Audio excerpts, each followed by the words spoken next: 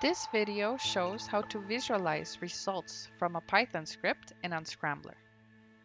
Within the TISNI results table, right-click on the column number 3 and select Change Data Type, Category.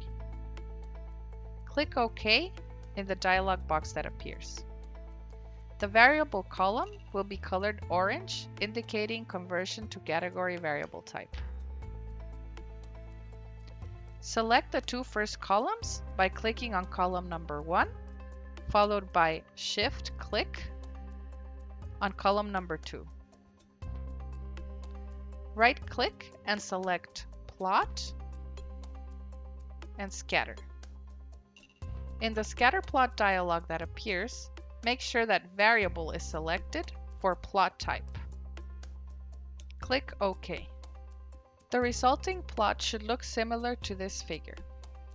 TISNI results may vary. The exact location of each sample may change at each run, but the resulting groupings should remain.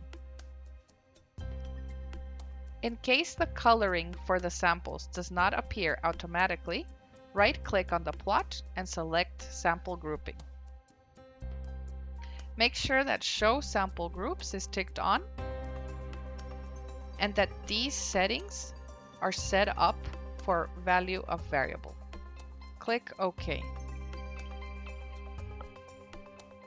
A legend can be added by using this icon in the toolbar. From the scatter plot, the following can be observed. TISNI does a good job of grouping samples of the same cancer type together. There are few exceptions observed.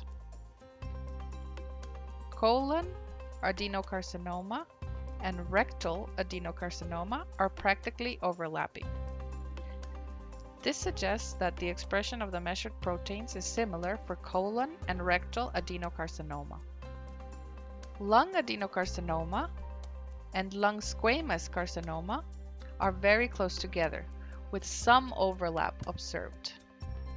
This is not surprising, as they are both lung cancers. Breast carcinoma seems to exhibit at least 2 separate groups, perhaps more.